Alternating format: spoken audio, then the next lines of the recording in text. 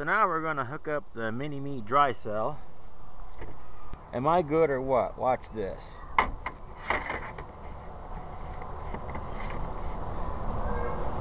Perfect fit. All I got to do is secure that with a couple pieces of tape. Really no mounting at all. All I got to do is pull out the grill a little bit.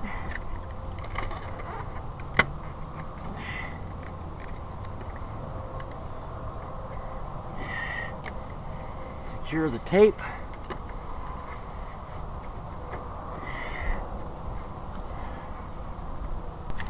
Okay, one side now. I've temporarily moved the shroud, only 4 bolts, just to apply a second piece of tape. Okay, second piece of tape is on. It's aluminum tape. It holds up pretty good. There's our power wire from the previous HHO cell. That is not going to go anywhere unless somebody forces it. Alright, let's finish our hookup. Alright, now we're going to install our reservoir. This bottle is so small, I could just basically set it anywhere and it wouldn't get in the way. But we're going to use a magnet mount.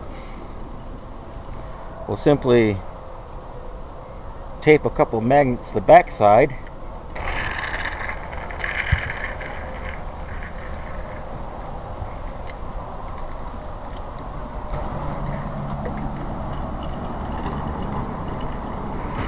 And then we have our mounting.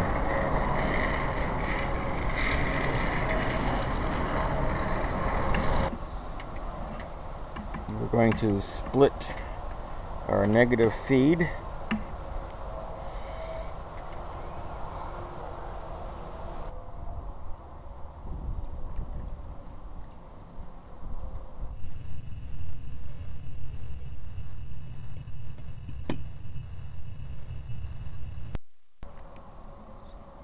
All right.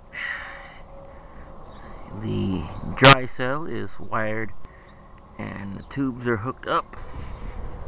Our reservoir, our hydrogen feed tube is in place. All we got to do is finish connecting the ground wire and fill her up and start her up.